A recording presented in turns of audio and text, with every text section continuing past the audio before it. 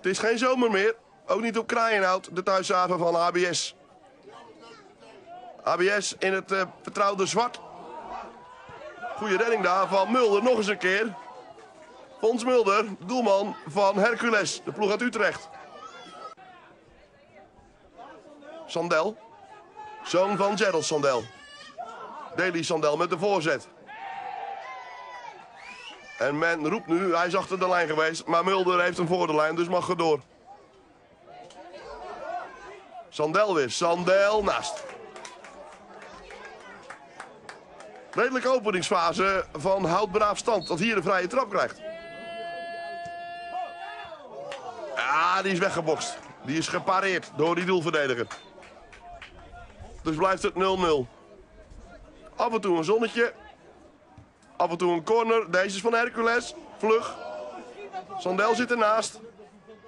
En dan uiteindelijk Paul van der Helm. De doelverdediger. Van de ploeg uit het Haagse. Dat volgende week, en daar praat men hier al over hoor, de derby thuis heeft tegen Kwik op zaterdagavond. 6:30. Is het Hens? Is dit Hens van die verdediger? HBS claimt de penalty. Maar is dat ook terecht? Nog eens kijken. Nou, als er een hand aan of arm aangezeten heeft, is het geschampt. Niet meer dan dat. Dus komt de penalty niet, dan blijft het 0-0. Dit is een kans voor de bezoekers. Die gaat net naast de goal. Inzet van Mart Stokkers.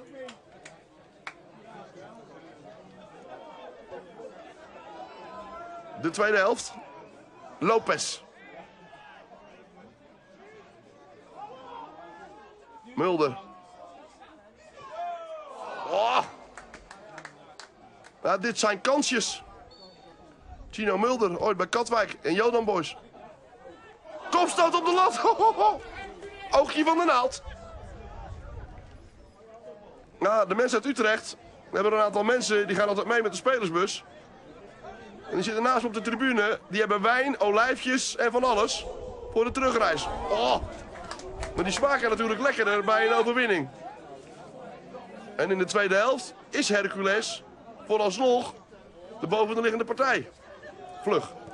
Kennen we nog uit zijn Rijnsburgse Boys periode. Goed gedaan. Jeffrey Vlug vindt de opening. Daar komt het schot. Ho, ho. Weer boven op de lat. En bij HBS is het voetbal er een beetje uit in de tweede helft. En is het eenrichtingsverkeer. Richting de goal van Paul van der Helm. Vlug weer. Vlug. Vlug. Zijn net. Ja.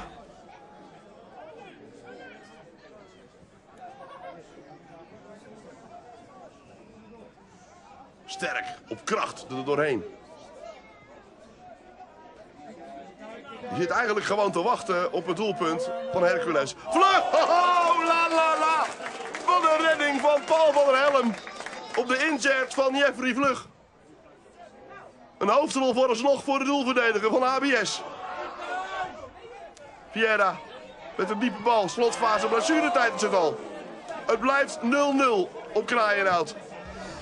Nou, de eerste helft hadden we misschien wel wat beter uit kunnen spelen. Maar ja, als je ziet waar we staan en wat er de laatste week allemaal is gebeurd, was het veldspel wel goed. Maar missen we de kansen en ja, krijgen we gewoon vrij aardige doelpunten tegen, om het zo maar te doen, waar we niks aan kunnen doen. En ja, nu krijgen we nog gelukkig geen doelpunt tegen. Nou, scoren we niet, is het veldspel wat minder. Maar ja, het punt is een punt op dit moment waar we staan.